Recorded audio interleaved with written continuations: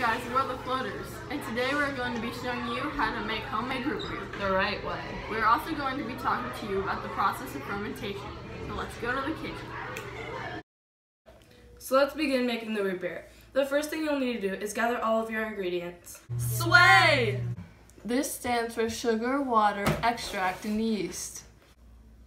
The first thing you will need are your 3 measuring cups, a towel, a bowl, brown food coloring, your handy dandy 2-liter, and your funnel. But we didn't have a funnel, so we made a hole in a cup. The first thing you need to do is put a cup of sugar into the 2-liter bottle. Don't do that! Next, you will get 1.5 ounces of water. Next, you will microwave it for 20 seconds.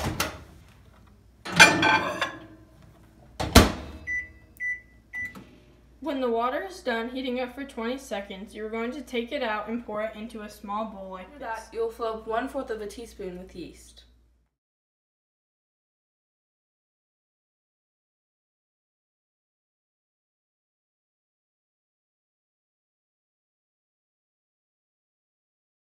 Next, you will pour it into the water and stir it. You will stir it until the yeast dissolves in the water. After that, you put a towel over the yeast and water mixture for 15 minutes. So now you have activated your yeast. All you have to do is put the yeast and water mixture into the bottle.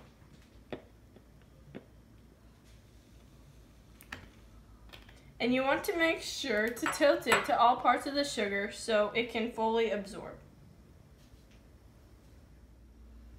Next, you will fill the bottle 1/4 of the way full with room temperature water.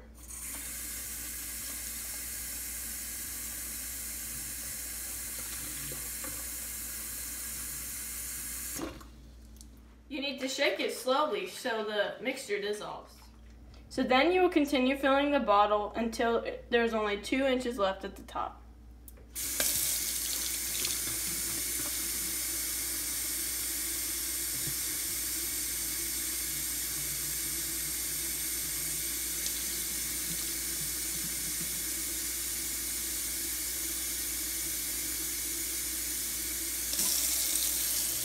After you fill the bottle up with the water, add your food coloring in. After that, you will need to put your root beer into an area that is 70 to 80 degrees.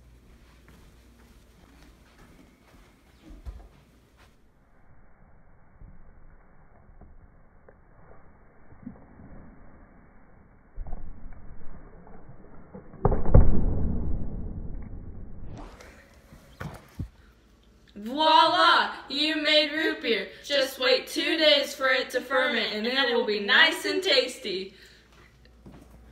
But before you can drink it, you need to make sure to refrigerate it before it gets to be too fermented, and also so it is nice and cold to drink. Ferment, what is that?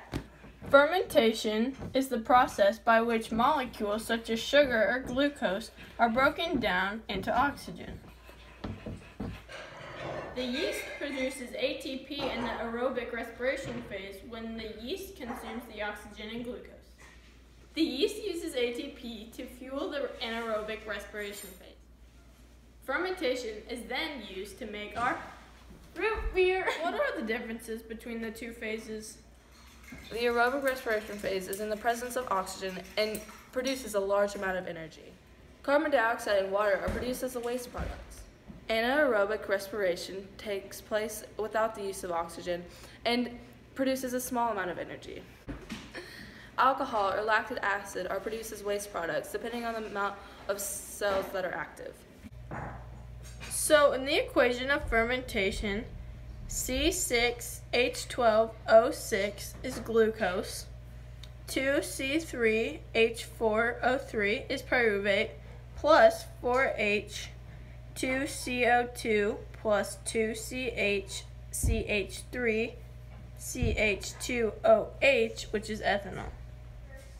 Fermentation is the carbon dioxide produced by yeast. It has to do with root beer because root beer produces fizz, which is what fermentation causes. Fermentation also creates a thing called ethanol, which also gives root beer its yummy flavor.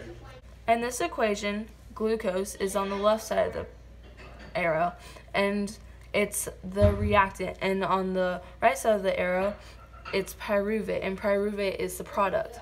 Glucose produces pyruvate, and then on this side of this arrow, pyruvate is the reactant, and ethanol is the product, and that is because pyruvate then transfers into ethanol. The numbers at the beginning of each element are necessary because it allows us to know how many of each element. Okay. For example, in H2O, there are 2 hydrogens and 1 oxygen. There's a 2 after the H, so we know that there are 2 hydrogens. So, since there is a 2 in front of the C and the 3, then we know that you would multiply 2 by 3 to get 6 carbons.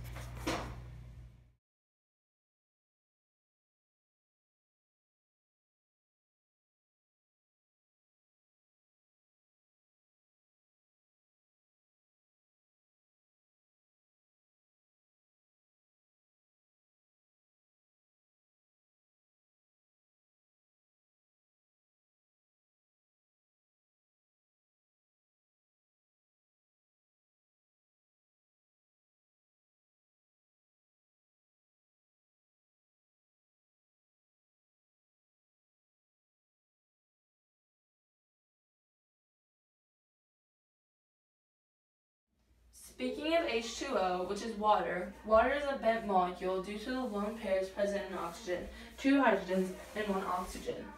It is bent because the extra electrons that cause the bent shape. On the other hand, carbon dioxide is linear, 1 carbon and 2 oxygens. Carbon is a positive charge. They all connect because they are even electrons. However, they are balanced. Methane is a tetrahedral shape, 1 carbon and 4 hydrogens. Carbon is a negative charge, and hydrogen is positive. 4 arms are positively charged, pushing off each other. Wait, but what does pyruvate and methane have to do with root beer? When the yeast consumes the sugar, the yeast turns into pyruvate and methane. Pyruvate is a chemical compound produced by the aerobic respiration phase. Wait, but how does methane and pyruvate have to do with root beer? When the yeast consumes the sugar, it then turns into pyruvate and methane. Pyruvate is a chemical compound formed by the aerobic respiration phase. Methane is a gas that smells of toots and rotten eggs. It has the molecular shape of a tetrahedral. Then carbon dioxide. Then that turns methane into carbon dioxide. Or alcohol. Then that turns into ethanol or alcohol. Methane and pyruvate are also tied together because when pyruvate is broken down, the methane smell is made. It smells a little like this. Do you ever get tired of sitting in a boring classroom learning about molecular shapes? Well, now all you have to do is remember this cool rap by the Water Bugs. Yo, yo, yo, it's the Water Bugs. You might be smart, but did you know that molecular shapes make up H2O? Water is bent linear, but that information doesn't make you a master. You still gotta know that H2O is shaped by the individual elements. When there is a lone pair, you know that it is bent linear.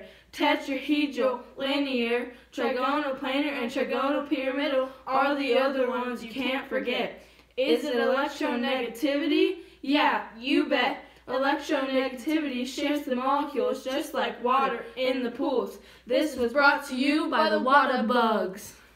I think that was long. Hello, welcome back. 2 days have passed and now our root beer is finally done. We know that this was a chemical experiment because there were bubbles in the root beer.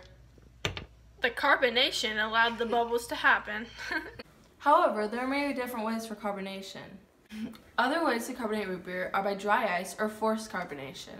In forced carbonation, they do not use the leftover yeast sugars to directly put carbon dioxide into the bottle. Instead, they use a funnel or a nozzle to insert carbon dioxide directly into the bottle. Dry ice is a frozen form of carbon dioxide. When dry ice touches anything that's warmer than itself, then it will start to bubble or react. It might even turn into a gas or Is there smoke. anything you would change about your brewing experiment? We think our trials went pretty well, so we don't think we would change much to our experiment.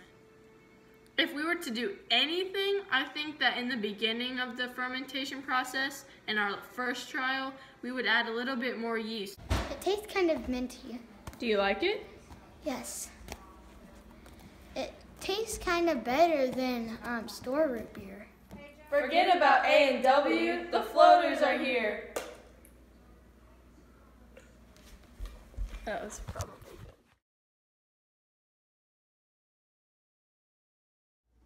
But before you can drink it, you need to make sure to refrigerate it before it gets to be too fermented. Well, that's the freezer. The first thing.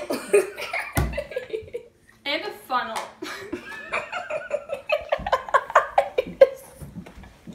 How